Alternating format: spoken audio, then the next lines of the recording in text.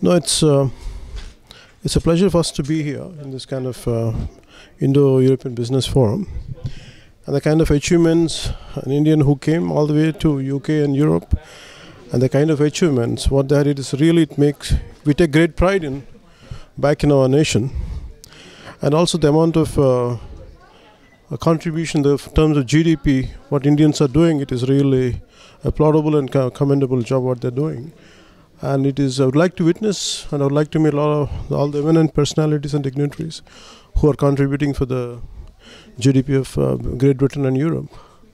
And I'm very glad to be here. My fundamental message would be, as Nani Falkiwala said, as we are contributing a great amount of GDP, and any entrepreneur, not just mere GDP, it's also for gross national happiness.